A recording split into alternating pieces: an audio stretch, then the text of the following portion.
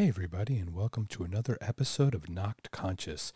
Today I had the honor and privilege of speaking with Scott Horton of Antiwar.com and the Libertarian Institute.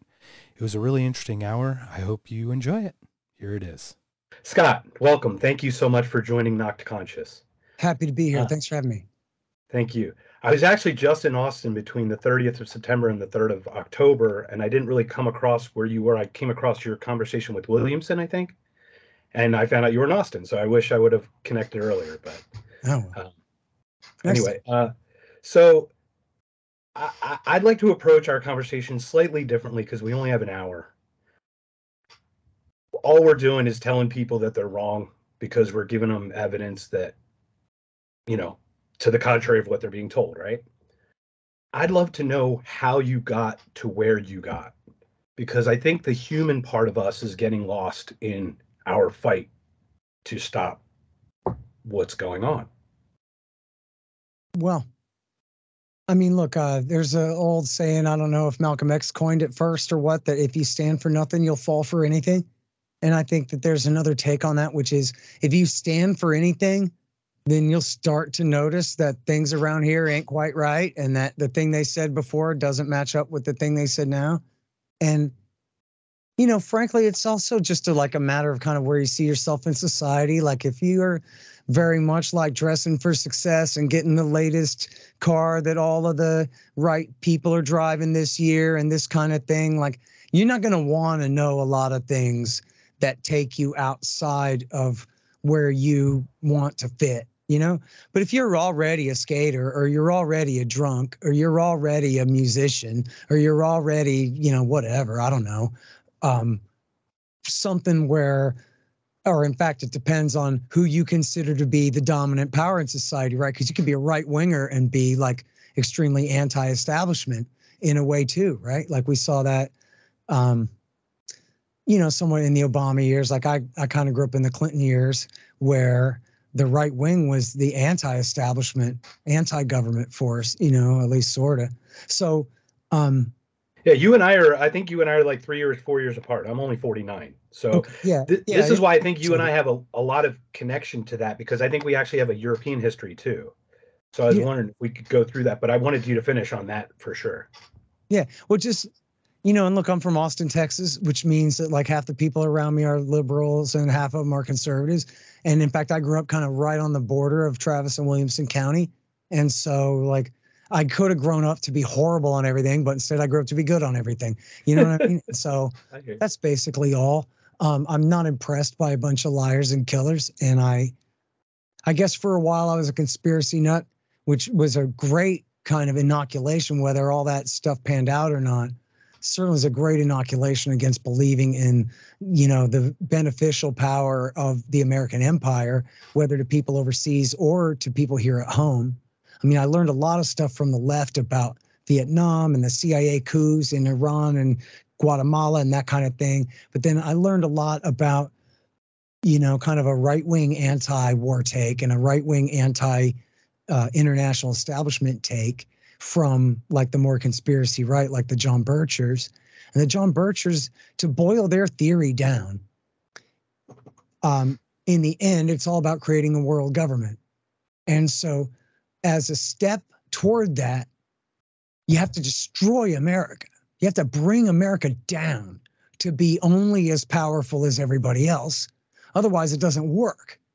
And so from that point of view, the empire itself, even though we're corralling all these other states into the global system, at the end of the day, it's also treason. It's also a great plan to sabotage America by spending us into bankruptcy, driving us into the ground, so at the end of the day, this kind of world government will take its place. Now, I don't really think that that's true anymore, like I did, you know, 25 years ago, but it still remains that that's how to destroy America. The only other way to do it would be with some fantastic germ weapon or H-bombs, right? In which case, like, nobody wants to do that. There's blowback from that. So the only other way to destroy America is through empire. And the reason that conspiracy appealed to me when I was younger was because the idea was I already knew that all empires fall and all empires kill themselves. And if you want to, you know, save your civilization, you would be tweak it, constantly tweak Bush, it. Yeah, unlike Bush meant when he said it, you would be prudent, Bush Sr., that is. You would be prudent and not go and blow your whole wad on adventures. Instead, you would be conservative and try to husband your resources, cash that peace dividend, build up your capital base, and protect your own society, you know, your Bill of Rights and all these things. So, I saw the empire as an evil Illuminati plot to destroy America. Now I see it as a plot by a bunch of people who destroy their own empire the same way every other empire destroys itself, by being taken over by a bunch of self-interested goons who have no morality whatsoever, no business sense whatsoever, and drive the damn thing into the ground.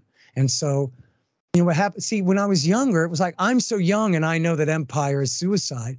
So then that means that all the people who are in charge, this must be deliberate, right? Like this is them putting the gun to our head on purpose. But no, that wasn't right. It's just because they're pieces of shit, you know? Right. No. Right. So that's it. And then Bush got elected and took us to war. And I was palling around with Justin Raimondo and the guys at Antiwar.com who knew everything about what the hell was going on. And so, and that was obviously the most important thing. I agree with the old right libertarians who say that, you know, like Garrett Garrett would say that in an empire, foreign policy dominates domestic policy. It rules everything. We can't get rid of the FBI. We can't get rid of the CIA. We can't get rid of Homeland Security. We can't really have the Bill of Rights. Don't you know there's a war on? And so they get away with tapping our phones. We all know they're reading all our emails. Hell, all Snowden did, and I know he wasn't trying to do this, but in a sense, all he did was just get us all used to the damn idea in a way. And like nothing got rolled back at all, barely, right? Like 2% got rolled barely. back. They're telling us outright every time they're doing it now. They're telling us, they're letting KJP fumble her way through a conference telling us, or some press conference telling us all the craziness that they're doing. It's unbelievable. Yeah, it is. So did you all... Oh, sorry, go ahead. Just to wrap it up, like empire is murder, suicide. All this stuff about like USA #1. It's history. It's like history. It is. It's the same. And even, you know, like if you take yourself out of the argument, like what if we were just talking about like 500 years from now, the rise of Brazil's world empire? Like how far do you think they should push it? Like what is their real GDP anyway? You know, how much of Africa can they bite off and chew? Or should they maybe not? You know what I mean? Maybe not. Like, these are fair questions to ask.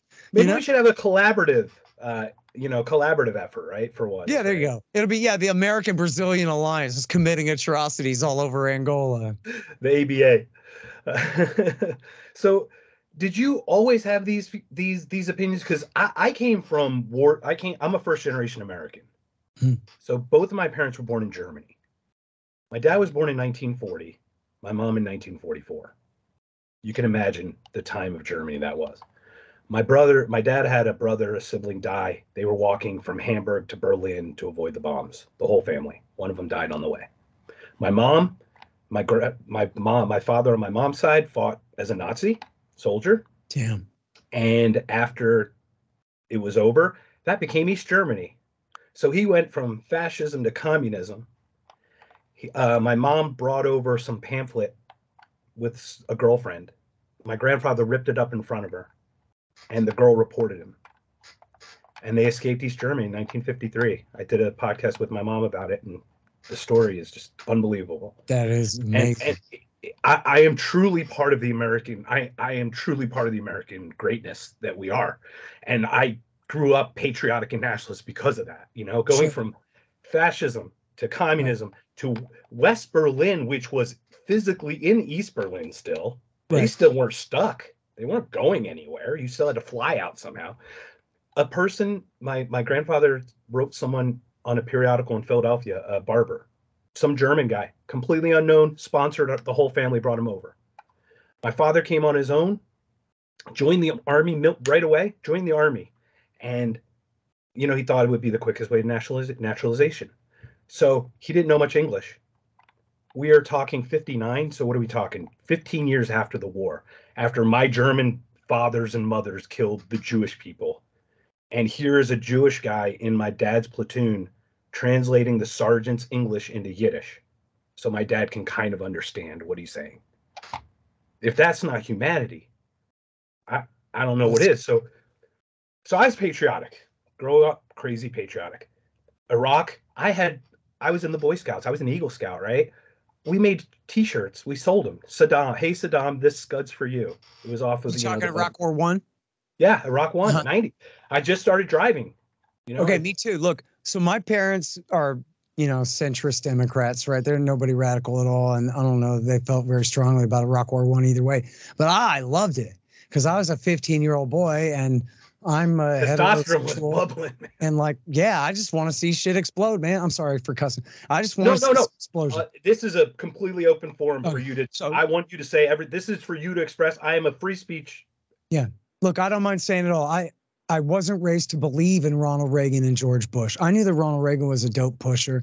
I knew how bad. I knew that it was really bad that he was selling missiles to Iran while he was back in Iraq against Iran. I didn't know all about it, but even as like an 11-year-old, I was like, man, these guys are some backstabbing, crazy missile selling, secret policy having dudes. I knew that much about them. And I'll never remember how I first learned that the Republicans were the biggest cocaine suppliers on the planet, and obviously more importantly in the United States. Selling it to the inner cities in South Central. Locking up all the poor black people, launch a massive war on drugs against the people that they are the supply. I mean, just think about this from an economic point of view. You take an isolated ghetto, South LA, you increase the supply of black market drugs by 100 jillion%, while at the same time still keeping it completely illegal and raising the consequences in the name of somehow trying to eradicate it, raising the prison sentences way up. So now you have huge amounts of risk on the part of everyone involved in the game. Therefore, huge premiums on every bit of the trade back and forth. The whole thing's a black market. So immediately, the pre-existing Crips and Bloods become cocaine cartels at war with each other over street by street territory control. And then you have the LAPD, who trained the Marines on counterinsurgency from their previous wars against blacks, I don't know, in the 20th century. The Marines came back from Vietnam and taught it to the LAPD again for use against the blacks of South LA for being involved in this entire trap that the Republicans had rigged for them. And which is also, to me, a great experiment in responsibility, right? Because if you're a Crip and you shoot some guy, then you're guilty of murder, bro, tough. At the same time, these people have no power. And the Central freaking Intelligence Agency waging a dirty war in Nicaragua are, in other words, the most powerful people in the history of all of everything, are the ones bringing all the drugs in. And the same government that controls that CIA nominally is keeping it illegal and forbidding them from trading in any of this stuff. And then they're rocking it up and smoking it because they ain't never been happy in their life because they live in the damn ghetto anyway. So everybody is this is the most miserable situation you could imagine, dude. And think of the cynicism about the Republicans going, well, we think the price is worth it, whatever. And, there were people got accused at the time, falsely accused. In fact, the great reporter Gary Webb, who broke the story, was falsely accused of saying this was all a plot to destroy the blacks. But that wasn't true, and he never said that. What he did say was they didn't give a damn about the blacks of South LA at all. And if all of them died, they didn't give a damn. There was nothing you could have done to make them care about those people at all. You're telling me we can get rid of some cocaine and have some money to buy some guns to kill some commies? Let's do it. No more second thought about it, period. And that's the truth of it. And maybe that's even worse. In a way, their level of disdain for their own people that they are sworn to protect. And so look, Biden's the one who spearheaded the prison increase for crack.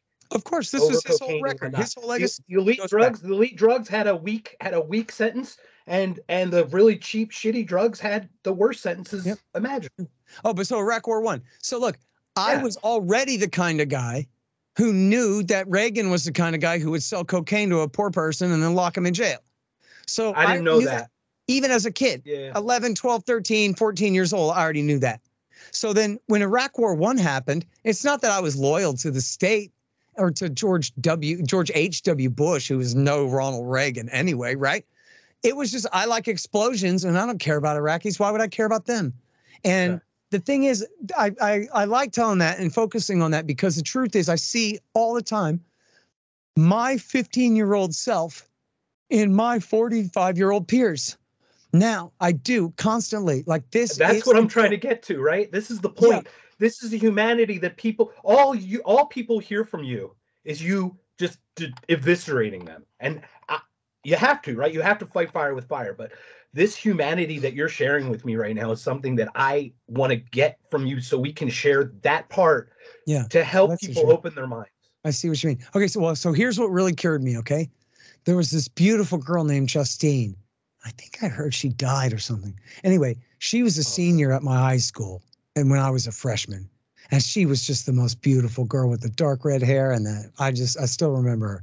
Just absolutely beautiful girl. And I don't know what neighborhood she was from or what, man, but she went off about Iraq War I and how you would have to be the damnedest fool to believe in that thing.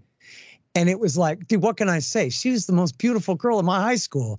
And she was like 3 years older than me. And I was listening. And it was sort of just like, you know what I mean? Like it just kind of deflated. Like whatever, like, oh, I liked that or whatever. Like, oh, that was stupid. And then not long after that, probably relatively immediately after that, was I saw George Carlin jamming in New York. And this is from February or March of 92. So it's 1 year later. And the whole thing begins with him completely eviscerating the Republicans for their phony war and damning his own Madison Square Garden audience for believing in it all. Like he makes them all cheer for the war first before he tells them. And then, right, Carlin's one of the absolute greatest. And the further he got along in his career, he figured that out. Well, and so in that same one, he always said Jam in New York was his favorite one. In that same one, the end, the beginning is against the Republicans for the war. The middle is how we're all the same. And including, he talks about going on the airlines, and that's sort of a subsection about how we're all the same. You ever look at your watch, but you don't know what time it is, and you look at your watch again, and you still don't know the time. And somebody asks you, hey, what time is it? And you go, I don't know. And like, all those, right? Right, yeah, he had this brilliance of being able to separate us and then bring us all together and then hit us again, yeah. And then at the end, he crucifies the liberals in their Volvos with their Earth Day and their recycling and all their pretensions of caring about the planet and the Earth Day and all this. And what he's really doing is he's really kind of being more of a commie leftist here, attacking the left from the left. But it didn't necessarily sound like that to me at the time. It just sounded to me almost like he was in the center or like more of a libertarian type. Right. Like, because he's not just a he's a comedian. He's a free thinker, regardless not of just that. But like, I mean, if you say centrist, that usually calls to mind somebody like Biden, who's for every horrible thing. Here's Carlin against every horrible thing. And as a 15-year-old, I think I still was 15 and not 16 yet. Or maybe I was 16 then. It might have been. This was like a permission slip to me, right? This is a hall pass. They're like, look, for someone who's a kid who's interested in politics, you're supposed to choose a side. Are you with the right-wing Christians or are you with the labor union people or like whatever? You're supposed to like throw in with this. Then, yeah. And so Carlin is saying, oh my God, don't tell me you're stupid enough to fall for that. Like before I ever had a chance to try, right? Before I even had a chance to like be dumb enough to fall for it, he let me know that would be a real stupid thing to do. And like, so that just protected me really. That was my inoculation from ever like kind of having to feel like an identity that I share with the dominant powers around. You know what I mean? I never am going to be that. I'll pal around with right-wing militia guys and I'll pal around with left-wing earth first, gay communists, environmentalists or whatever and all that. As long as they don't have power, as long as they're regular schmucks like me, I like them. Right. And we should all be against the power, the real big business, corporate elite, and the state that they control that controls them and us. Right. Like that's what it's really all about is the combine, right? Read your key easy, right? Big business, big government at war. The American empire at home and abroad. That's the enemy, not each other. And so I've always kind of been like that since the early 90s. And so I'm very lucky. I really am very kind of causal determinism about my belief in free will. Like I really have an entire list of all and I left out a ton. I got an entire list of massive influences on me growing up that I feel like, you know what? Other people just didn't have that. Like I don't remember specific examples anymore, or like the very first ones. But I know that when I was a kid, I met veterans who had been to Vietnam who told me, let me tell you about the Army, okay? They're liars. They're killers. They don't care about you. They're, right? Like, whoa, boy, gotcha. Now, I mean, you tell that to a 10-year-old, right? Like, you know, how am I supposed to fall for this now? Right? When I already had a guy who went to war and back and told me that the Army lied. They didn't care about him at all. They hated him as much as they hated Charlie over there, apparently. So, oh no, but they're going to respect me if I join up. Right? You know what I mean? Like, well, that's the problem with they don't mean it. They're scum. They are. The officers, and this is why I love David Hackworth was an influence on me in the 90s, because David Hackworth was the most decorated officer in Vietnam. And it would remind you of communism if you misunderstood. He was fighting a class war for the enlisted men against the officers, right? The officers, they're the government.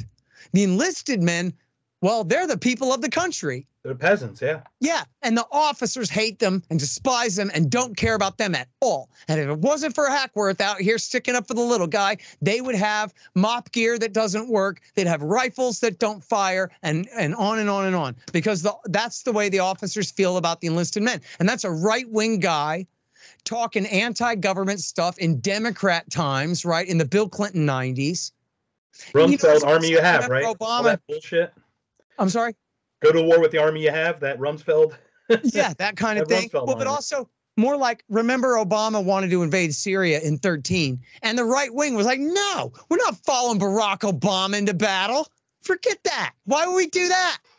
It's the same thing. We're not taking Trump's vaccine, right? Same thing. Right, yeah, exactly. Liberals and the Trump vaccines, exactly. The fucking hypocrisy, Scott. I tweeted something on yours, something about hypocrisy run amok. We should just have a website, hypocrisyrunamuck.com, and just post all shit over and over. Well, you know what happens, though, is people learn that, like, hey, wait a minute. You know, I saw a guy this morning on my Twitter. Someone asked me about, was it this bad during Iraq War II? And I'm like, oh, my God, you wouldn't believe it, right? Yeah, that's what I responded to, yeah. And then I saw someone responded to that and said, oh, hell, what was it? I forget. Now I lost my train of thought. I'm sorry. No, that's okay. Iraq War II. And when you get that back, let's circle back on that. But can we go back to the 15-year-old and the 45-year-old? Because I think this is the point. Yeah. To your point, we're seeing not the causality of the war. We don't know what war does. We don't physically directly experience it, but we love the explosions. I remember watching those pictures of the black and white bunker busters going in the target, and they were beautiful, beautiful. I actually enlisted. I couldn't get in. I went through the 3-hour physical, and my leg's like 3/4 of an inch shorter than the other, and I failed the physical at the end. I was going to do GI Bill. I went to Embry-Riddle Aeronautical University. I was a conservative, what you would call Republican. 16, I think I just said no, or 16 or 18 this year. So I was wrong. And I hope I need to tell people I was wrong so other people can say they were wrong and be okay. Yeah. Right. And you are right in so much of it. And I don't want to say all of it because I don't know all the story, right? But you are so right in so much. We need to figure out how people can not, accept being wrong and turning to the right. Yes, you're totally right about that. Listen, man, I studied social psychology for 1 semester in junior college, and so I know that that's the key to everything. And it really is, man. I just have this experience over and over, and I suck at it, by the way. I'm not a PR guy, and I don't. I like you, though. But we need people like you. We need that. Well, we need other people, too. Like, I just can't do public relations. I'm just going to only be myself. That's all I can do. But I do understand, not that I am a practitioner of it, but I understand well the way people, just how you phrase it, people have to feel like it's okay now to change their mind. Like, take all the Karens from COVID, right? Like, now that it's been a couple years, if you could say to them, maybe just in small groups or even one at a time, hey, listen, now that it's been a couple of years, the thing is, like, it's not really your fault because they lied to you about a lot. I mean, they said all these things that turned out not to be true. So no wonder you got caught up in it, right? Like, maybe you could get them to say, okay, maybe I really was wrong about that, but it's their fault. Yeah, you're right, because they lied to me and they, like, I accidentally fell for it, but the only, kind of thing. Give them an out, at least. Give them a little bit of an out. It took Republicans a very long time to get over Iraq War II. I mean, they nominated McCain and Romney instead of Ron Paul because they couldn't get over Iraq War II. But then what happened? What happened, dude? It wasn't the information. It wasn't even the ISIS war of the Obama years that did it. That's not what it was, dude. Iraq War III. It was Donald Trump. Well, okay, Iraq War III had something to do with it. But it was Donald Trump got up there, and he can only speak in the world's greatest hyperbole. So he says, going to the Middle East was the worst thing any president ever did. Whoa, like not even Iraq War II, but just all of it. And he goes, and anybody who believed in it also was a damn fool. And you all love me now instead.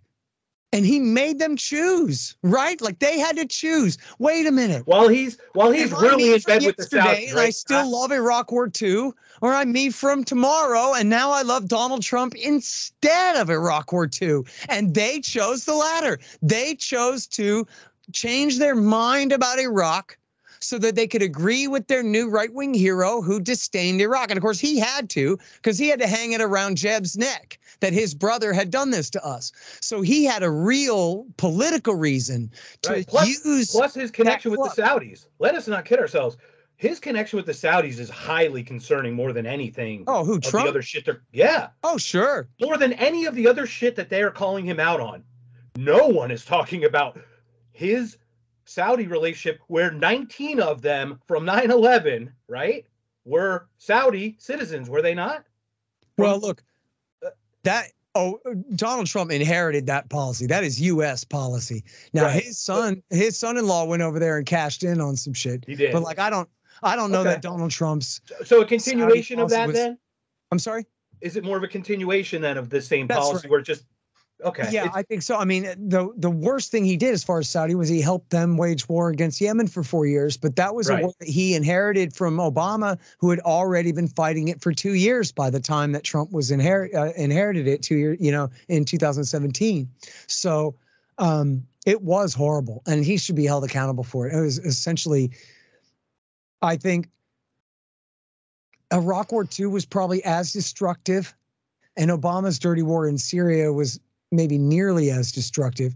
But the war in Yemen, even though America was only so-called supporting it rather than directly fighting it, was a deliberate war of genocide against the civilian population of the country, fought by Saudi and UAE and their al-Qaeda allies on the ground in such a way that America does not do, or at least hasn't done.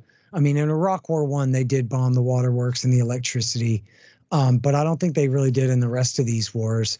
And the way that they did it in Yemen, it was just systematic to completely obliterate the civilian infrastructure of the country, to starve the population of the country, to murder the civilians of the country, like en masse. And so, and again, that was Barack Obama who started that in 2015. But Trump continued it the whole time, and it's at least equivalent to the sin of Iraq War II. I mean, it's as bad as anything America's done in the last 20 years. I don't get much information on Syria and Yemen. I just know it's awful, just an abomination. It's all in enough already. Yeah.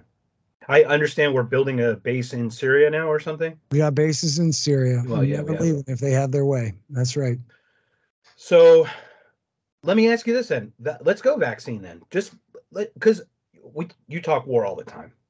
Yeah. Let's talk manufacturing consent. Let's do it, right? Because they're lying to us about everything. That's right. Well, not everything, but a lot, right? Most of it, right? or at least twisting it. So vaccine comes out. What's your initial thought? On the vaccine? Yeah. What was your initial thing when that just first hits? This thing comes out. Everybody's scared. March 2020. Well, the germ itself, my attitude basically revolves around my wife. I mean, first of all, as far as any public policy, I'm completely anti-government. I don't believe that the CDC or the NIH or any of those things should even exist at all, much less be able to tell anyone what to do at all, as far as any of that goes. The same for the governors and all their supposed emergency powers and all that. In my own life, I got a wife with lupus, which means her immune system is so retarded you would not believe it. It is just ridiculous. When she gets sick, she gets really sick. And so my idea, which I'm not sure how much I regret this now, it ended up working out okay. My idea was I want to wait till this evolves into something more virulent and less, more transmissible. And less virulent, correct. Which I know is how it works, that eventually within a year or so, this will be the Hong Kong flu and it'll be less than it is now, whatever. So that was basically my take, was to try to protect her. And then when the vaccine came out, I've always had vaccines like when I was a little kid, and I know, like, I don't trust them at all. Right. But at the same time, I know that everybody's going to have some bad side effect except me. I'm good luck boy. None of this ever happens to me, so I don't care. And at least the way they pushed it at first was, if you got the shot, even if you get sick, you'll be much less likely to spread it, which is in fact what happened. I got only the first two. I didn't keep getting them after that. But after I got the first two, the first thing I did was start traveling again. And immediately I got sick. This stupid kid came and coughed right in my damn face. And it was like 500 trillion viruses right in my mouth and nose. Like, you know what I mean? Like, right. Yeah, like it was like a spittle face. He coughed right in my face. Like, you couldn't make it up if it was a sitcom. Like, the scene was just, are you kidding me right now? So, but then what happened was I barely got it. I got like an itch behind the nose, and I did not get the wife sick. I guess if I had to go back, what I would do is when my friend Chris, the cab driver, got sick, I would have gone straight to his house and just got it and inoculated myself with that right at the beginning. And then that way I'd be free to go travel around and do whatever the hell and not have to waste so much time. Because it was funny because I more or less stayed around the house, not like on total lockdown. I more or less stayed around the house for that first year so as to not get the germ and not give it to the old lady. I'm not saying lockdowns work for the populace. But but this is for your community, though. If you get exposed to other people, you won't get it, right? But then the joke is, Tom Woods, he didn't stay home for one day. He traveled the whole world, right, for the whole year. And he got it about 6 weeks after I did. But then again, it kicked his ass and he had to go to the hospital. So I don't know. Yeah. It's all a trade-off. Well, it's really interesting because I did not. And once again, me asking you this question builds a bigger picture of who you are. Because I think, to be honest, if I were to see your Twitter feed, I think you'd be misunderstood. So you vaccinated. You are this libertarian, anti-government, whatever, who vaccinated. You made a sane choice for yourself with the information that you had at the time that you felt was right. That tells me that we can work with people who come from good faith like you do, right? This is what's most important, is that humanity between us, that we can help convince or change a mind or just get them to open, you know? Well, look, I mean, everybody's got to be henpecked by somebody, right? So no, absolutely. My hen has lupus, so I was looking out for her. I never recommended, other people go get it and all of that. And I'm proud to say that even though I was writing my book about the Middle East at the time, that I was publishing real great writers at the Libertarian Institute like Laurie Calhoun and Wilton Alston and others who they didn't believe a word of the propaganda about this thing the whole time and debunked it in real time. And in fact, you might see behind me there, if you can see it somewhere back there. One of them? I guess my chair's blocking it. Fool's Errand, there it is. Enough already? No, the red one down there. That's Laurie Calhoun's okay, there it is. Got it. It's called Questioning the COVID Company Line.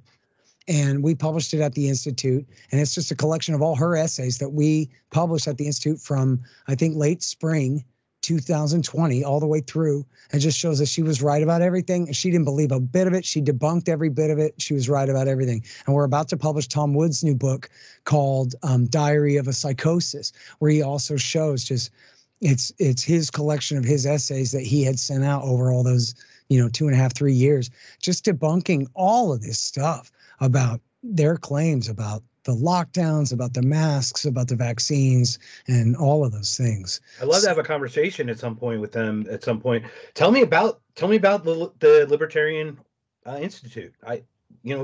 Fill me in. Yeah, well, so we started in 2016. It was me and William Norman Grigg, who had formerly been with the John Birch Society, but had become, the libertarian movement's greatest expert on local police abuse.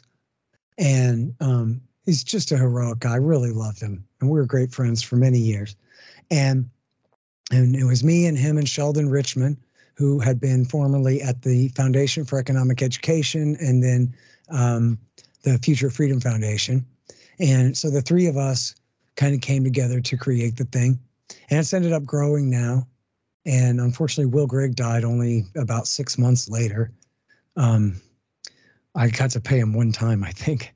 But we've carried on since then, and we've, really grown. We've got, again, Sheldon Richman, and we now have, our big shots. We have Jim Bovard, who is probably the most accomplished and published libertarian writer and author. He's published a grip of books, and he's written for all the most important newspapers in America for decades. The great Jim Bovard is our senior fellow, and Lori Calhoun, she was formerly at the Independent Institute. She's now with us. She wrote a bunch of great books, including We Kill Because We Can, all about the drone wars. And she's a real scholar. I mean, she's like a serious heavyweight intellectual. And then we have Kyle Anzalone and Keith Knight and Connor Freeman and Patrick McFarlane. And these are the young bucks. They're all like right around 27, 28 years old, all of them libertarian as hell and work like dogs all day long, writing great articles and doing podcasts and all these great things. Tommy Salmons is a good friend of mine who does another podcast there. And then we publish books, and we publish my books, Fool's Errand and Enough Already, and The Great Ron Paul, which is a collection of my interviews of the great Ron Paul. And Hotter Than the Sun, Time to Abolish Nuclear Weapons was a collection of interviews that I've done about nuclear weapons over the last decades. And then Sheldon Richman's books, Coming to Palestine, which I highly encourage people to read if they want to understand about Israel-Palestine, and What Social Animals Owe to Each Other, which is an excellent libertarian primer. It's a takeoff on William Graham Sumner, wrote an essay 120 years ago called What Social Classes Owe to Each Other. And so this is called What Social Animals Owe to Each Other as Individuals. That sounds amazing. I want to listen. It's so good, man. It's the best. I'm going to have to check that out. You'll love it. You'll love it. Okay, cool. And then we got, Keith Knight wrote this thing or edited a book that's a collection of all the best libertarian anarchists. And he's publishing a new book called Domestic Imperialism, 9 Reasons I Left Progressivism, which is just fantastic. We just published Joe Solis Mullen's book, The Fake China Threat and Its Very Real Danger. Yes. Our two biggest and best guys, Jim Bovard and Tom Woods, are both putting out books. As I said, Tom's is called Diary of a Psychosis, and Jim Bovard had written back in '94, Lost Rights, The Destruction of American Liberty. And now we're publishing Last Rights, The Death of American Liberty by Jim, which is going to just be absolutely great. And so, yeah, that's the Institute, man. I'm real proud of everybody there. We're doing, lots of really great work. Congratulations. That I get to brag about. Yeah, congratulations. That's the point. This is for you to share all this stuff to whoever might be, whoever might listen to this, because I just love the ideas and everything. Could we shift to a couple things? Obviously, there's stuff going on currently. I would like to close on that, but this is my next thing I'd love to ask you about. Nikki Haley. I can't with this woman. I cannot with her. I can't. If Trump gets removed from one of the ballots in one of the states or two of the states, she's the front runner. What the hell is going on here? Yeah, she ain't gonna last, man. Please help me. Can you please? Because this woman is vile, evil. I cannot stress. Where are Republicans' heads that they can tolerate this? I mean, they told Mike Pompeo, beat it, pal. Well, she's exactly like him in every way. She's like Hillary with an R next to her name. I mean, I can't. So, but you know, I don't necessarily believe those polls either, man. That's true. Haley's not pretty. She's not warm. She's not appealing of a character. Awful. And I think they're pushing her. That's the point, though. That's why. That's the concern, is that it's like option B, because Vivek is too independent. Even if he can get in line or believes in war with Mexico, for God's sake. All right, so Nikki, she's off. Thank you for making me feel better. I think I can put her in the rearview mirror and let her just be. And look, after all, I'm not speaking for myself here. I'm speaking for American Republican voters, particularly in the South. She's a woman, and she's an Indian. And they wouldn't vote for Mitt Romney. They stayed home for Mitt Romney by huge percentages, because that's the wrong kind of Protestant, dude. And they're like, I'm not saying that's my point of view. I'm saying it's theirs. And it's, I think, once again, that's a lot to try to overcome, you know? Looking at data and analyzing it and then providing a point doesn't make you anything. But you know what?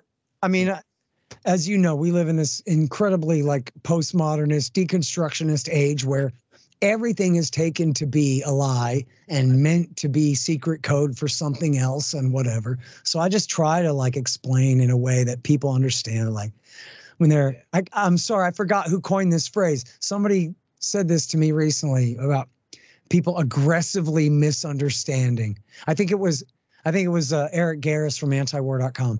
Was like people aggressively misunderstand. And in fact, you know what it was? I think he was telling me that like for all our points that we make at Antiwar.com and the rest, that what we really should be telling people is that America has the reverse Midas touch. And that if you like Israel and want the best for Israel, you should want to stop supporting Israel immediately. Look at what happens when Joe Biden does things. I mean, you just mentioned about his role in the drug wars and the crime wars and all that previously. He's also been in on every bad decision made in American foreign policy this whole time. Iraq war and domestic. Let's go to education. Everything. Huh? Right. Education. Yeah. He opens the door for student debt, and then he fronts the bill to make it that you have to live with it. It's a burden that you die with. Right. You cannot absolve that debt. He literally took both sides of that. Yep. He's suing the state of New Jersey to keep some immigration prison open. They don't want it anymore, and he's suing the state to try to keep it open. It's like, we clearly see you're in line with big what's it? Big so would prison. You wish him on your worst enemy? You know what I mean? Yeah, actually, I might. I might actually wish him on my worst enemy, because they do a really good number on it. Yeah, like if you really hate your worst enemy, you might, you know? Right. But yeah, and I think because this is the thing that I guess Eric's point was, since everyone will only aggressively misunderstand everything that we say, deconstruct every word, every syllable, we might as well just stick to like the most important thing, that like America destroys everything it touches. If you want to support XYZ movement, your first thing you should do is urge non-interventionism on the part of the United States on that issue. And I'm not being cute either. Like, that's right. That's really right. You want to say the Iraqi people, you really think they're better off now? Remember people you say, well, I think the Iraqi people are way better off now. Yeah, people don't say that anymore, do they? Nobody believes that. I don't think Afghanistan's saying it right now. They're starving. Yeah, they're dying, and they're ruled by the Islamic Republic of Iran, which is just an auxiliary, of Iraq, which is just an auxiliary of the Ayatollah's regime next door, basically. Yeah. And that was America that did that for them. You know? And we go Libya. We can go look at the rise of all of the stuff in Libya after Gaddafi. I mean, the truth is, he was a stabilizing force. Regardless of what he is or who he is, that area, he was trying to break away from that. He was trying to break away from America, and then he gave in. He copulated, didn't he? He gave up the nuclear weapons. That's and then bayonet up the ass. right? He didn't quite really have a nuclear program to give up. He had some equipment that he bought off the black market that he traded up. He didn't really have the expertise to make nukes. But I'm sure, I'm certain of that. Obviously, you're right. I mean, importantly, the important point is in 2003, Bush invited him in from the cold and said, "You help us kill Al Qaeda guys, and you got a deal." And so he did. He was the first guy put out Interpol warrant for bin Laden in 96. And, you know, the Brits were still using the Libyan Islamic Fighting Group to try to murder him. And, you know, but then when Bush invaded Iraq, he needed to be able to claim that there was some good result of this. So by letting Gaddafi in from the cold, he said, see, Iraq scared him into giving in to us, which wasn't really true. He'd been begging to come in from the cold since at least 1996, as Gary Hart wrote in the New York Times Magazine, that he was in Athens when Gaddafi sent a guy to approach him to say, "Please let us come back in from the cold" in 96. But anyway, Gary Hart, the presidential candidate? Yes, Hart? the former senator. Okay. And right. Presidential candidate. Right. He wrote that in the New York Times Magazine once upon a time. Anyway, it was a PR stunt for want to Bush. come in from the cold. Yep. Right. And then Obama stabbed him in the back 7 years later and overthrew him, and all based on a total lie. You know, when Bush launched the Kosovo, when Bill Clinton launched the Kosovo War, he claimed that the Serbs had murdered 100,000 Albanian civilians, men, women, and children, lined them up and massacred them. We have to stop the genocide. Total lie. Total lie. 100,000, try 2,000, 3,000, and then shut the F up and get away with me with this crap. This is no less worse than Saddam Hussein's atomic bomb program in 2003. Are you kidding me? What a lie. Well, get this. Obama in 11, he doesn't even lie that we got 100,000 bodies. He says, get this. If Gaddafi gets to Benghazi, he's going to murder every last man, woman, and child in Benghazi, 700,000 people. And I'll ask you, Americans, imagine the city of Charlotte, North Carolina, and every single person in that city being lined up and exterminated by Muammar Gaddafi. That's what's going to happen to Benghazi if we don't stop him. Oh, man, come on. And you know what? Like, he announced this in a speech from Brazil. He didn't even have to come home. He didn't pretend to consult the Congress in any way. Are you kidding me with this? And that's how they launched the war, which, by the way, as long as I'm complaining about like the form of the launching, when Obama switched sides in the Yemen war in 2015, we didn't even get a press conference from Brazil, man. All we got was a press release from State Department spokeswoman Bernadette Meehan.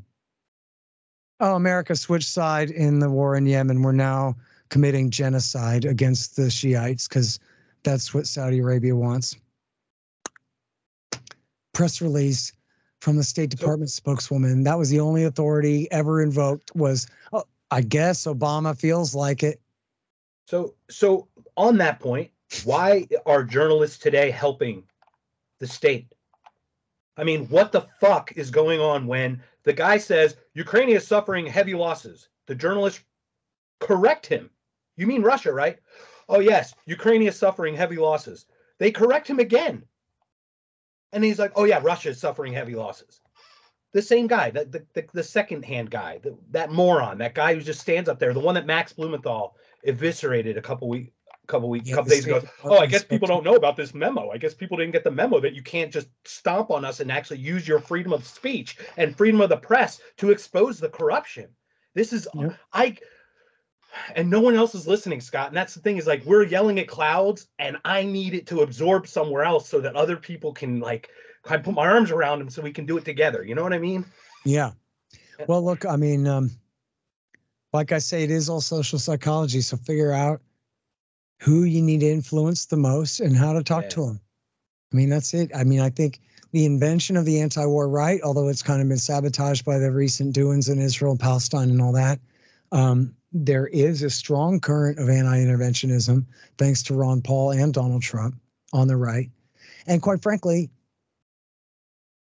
over the long term anyway, the war party cannot consist of all a bunch of weak liberals who are no good in a fight anyway, right? You need the American right to support your war, or you can't have one. And so I think that's where the battle really is to be fought. And you see the liberals support wars like in Kosovo and Libya and in Ukraine, but their heart's not really in it. And none of them can win a fist fight, much less a military engagement, right? None of them have been in the service. None of them, you know, it's a game to them.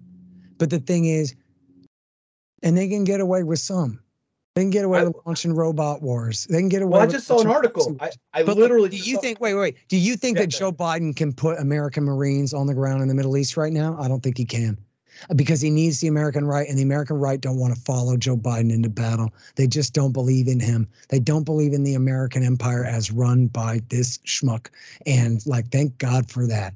You know, like he's LBJ to Obama's JFK, right? Obama had some charisma and things like this. Joe Biden ain't. So good. Thank God for that. That like on a public relations level, this guy is just not believable. You know, I don't know if you saw this clip yesterday. It's actually, he's trying to say something thoughtful and decent. He was talking about visiting with these Israelis and consoling them. And of course, did he say our team? Are you talking about their team thing? No, I don't know exactly, but he was on the plane, I think, and he's talking to reporters and he's explaining why he stayed so long. He always turns it around and talks about himself. I also have lost people, right? And he's very crass about it because he's such an idiot. He's Joe Biden. However, there's still some truth in this. And he's received positive feedback for this in enough circumstances that this is a thing of his now that he does deliberately. That when people go through something horrible and he goes and visits them in a role as a politician, he gets all personal and says, listen, my wife and daughter were killed. My son died of cancer. And I know what you're going through and I feel very bad for you. So he was trying to explain to the camera, to the press, why he hung around and talked to these people was because it's actually like a decent thing to say. He says, because not that you can relate exactly, but when people meet someone who's gone through something similar and they can see that you are at least still on your feet, that gives them a little bit of hope that there's some kind of future on the other side of the worst grief here, you know, that kind of thing. Yeah. That's all he's kind of trying to say. Yeah, but Lahaina wasn't Corvette and Cat either. Like, get the hell out of here with that one. Well, I mean, I don't know what he said to them, but the thing is, he literally said, "I almost lost my wife, Cat, and my Corvette in a fire." No, that was different. No. I'm talking about yesterday. No, I know. I'm just talking about but it's the way he says it that makes him just sound so dumb in so many ways. Okay, that he can't relate correctly. You know what I mean? Like, right? Yeah, and that's more or less what I'm getting to here is that he didn't bring up his car. Okay. Yeah.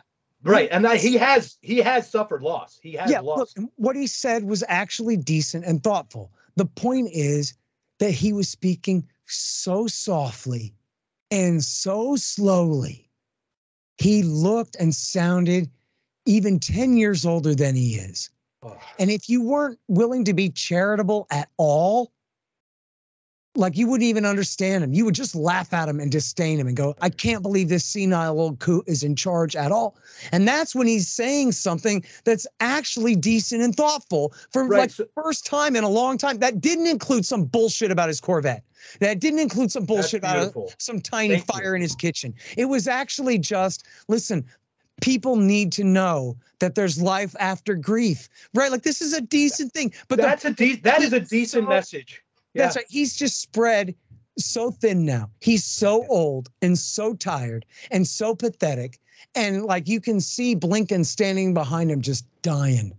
Please stop talking, Mr. President, and retire to the back of the plane. I saw the picture of the two of them looking behind him at each other, like him and Kirby, and I'm like, oh yeah. And I mean, to your point, thank you for sharing, though, that he has compassion. It is a human being, too. Right. The guy has made a shit ton of mistakes. A lot of them, but he still is human, right? I mean, we are on this spinning rock that's going around the sun. We got to get through this together somehow. Right. Can we just do it without killing each other, maybe? Yeah. Well, and all I'm just saying is like, that's his best day. That's probably the nicest thing he ever said. And still he comes off like he's completely ridiculous, incompetent. Because everything slurs now. Because of who he is and how he is. It's just, he's such a bum, you know, and everybody can tell. And it's, this is the kind of thing that really matters in politics, which is going to be very interesting to see in the next little while here, how this all plays out, because, you know, just race and sex and hair color and age, these are things that are just on the face of everything. You can't take them away. You can't, you know, you and me might have all these sophisticated opinions about the Middle East here and Eastern Europe there and whatever. But your next door neighbor and his next door neighbor and his next door neighbor, all the way down the block, we all know that Joe Biden is old, dude, very old. And he speaks like a kook. A lot of times he doesn't make sense. Even, as I said, on his best day, he still sounds like he's about to fall over, right? Like he's just spent. He's done. And my auntie knows it. She doesn't have to know any other thing, but she knows this. She's old as hell, and he's older than her, right? That's just true, dude. And so that's the kind of thing that like no amount of political spinsmanship can make up for. And it's the kind of thing that I think at this point is just a death knell. And Donald Trump is almost as old, but Donald Trump is not nearly as tired and a force as Biden. He is more spry than 40-year-olds running around. Like, let's not, I mean, the guy shoots up like crazy stuff, but like he is definitely awake and alive and alert.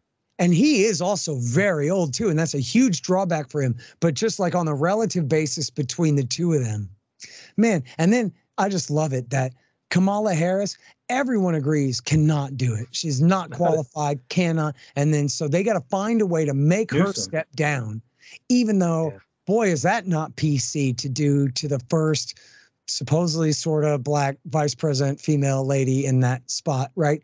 And then who do they got? Every other Democrat governor and senator is just complete scum. And you got Gavin Newsom, they talk about, has hair, but he's the guy who drove California into the ground under a totalitarian state women under COVID. I mean, they lost a congressman because like more than 500,000 people net loss of the population of the land of milk and honey. Are you kidding me? Like that guy cannot win the presidency. And then you got Donald Trump's going to be running from jail. I don't know if you saw today, his lawyer, Sidney Powell, flipped. Oh man. Like I honestly think he could win from jail, dude. He should. It would be beautiful. It's happened. There was somebody who did run from prison, if I remember correctly, before in the 30s or 20s. So yeah, there's precedent for it. Eugene Debs ran for president from jail. Yeah, and why was he in jail? For urging people to dodge the draft in World War I. Woodrow Wilson locked him up. Scott, I honestly, I could talk for years, days, months, whatever. You've given me an hour. You've been so gracious with me. If you need to go, please do. If you want to keep going, you need to go. Man. I have a very tight schedule today. I know you do. I'll reach out to your person and hopefully we can get together again. I am so grateful. If you have any closing pieces, feel free to share any other information you'd like to share. Thank you again. Okay, sure. Yeah. Thank you for having me. All my shows are at scotthorton.org. I've got a great group of guys at antiwar.com and at the Libertarian Institute, and including, if you just find my name on the front page at antiwar.com, I have an article about the Hamas attack, and it's all about provoking a reaction. And you can read about that. And then follow me on Twitter at Scott Horton Show. If you're out in LA, I'm on Thursday afternoons at 2:30 on KPFK 90.7 FM. And read my books, Fool's Errand, Time to End the War in Afghanistan, which has finally ended, thank goodness. And Enough Already, Time to End the War on Terrorism. And stick around because I will be publishing Provoked, how Washington started the new Cold War with Russia and the catastrophe in Ukraine. Cool. Thank you so much. And I understand you're going to be on Tim Pool on the 26th, 27th? Right, 27th I will be. Yep. So I'll plug that for it as well, because I follow that. I think you two are going to have a very interesting conversation, because I think he's very measured. I've been on there one time before. I'm between the two of you, like in this weird way. It's like how, where, trying to position our. Yeah, great. Well, right before I talked to you, Mark, I just did an interview with Jack Pacifica. Oh, did you? Wow. That went really well. So awesome. I'm going to put this up probably today. I mean, I'm going to just cut it and post it. Thank you, Scott. Thank you so much for your time. I'm really grateful. If you know of anyone else who would like to talk with me, like I said, I'm not anyone yet, but I'm getting there. I'm here to share and get people out, aware. Yeah. Well, look, my recommendation there, and this is just the way I've always done it, I go by the article.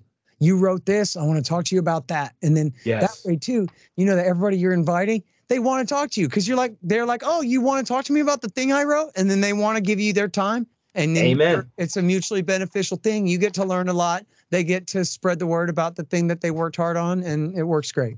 It's a beautiful thing. Thank you again. You were more than gracious with your time, and that's what it's all about. Everyone, please follow Scott. Scott is an amazing person. At Scott Horton Show. I believe on X, Twitter, whatever it is. So thank you. Thank you again. Everyone, take care. Scott, say goodbye. Thank you again. Thanks again. Bye. Thank you.